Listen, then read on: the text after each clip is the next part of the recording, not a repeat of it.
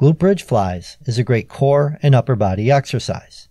Start by lying on the ground with your arms out, holding dumbbells with your palms facing up, and raise your butt up in the air, keeping your back straight and feet flat on the ground.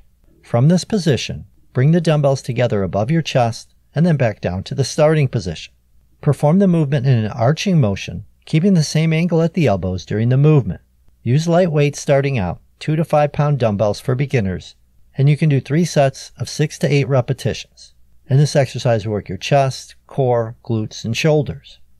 Alright my friends, hopefully you got something out of this video. I do have more videos right there for you. Till next time, I am out of here.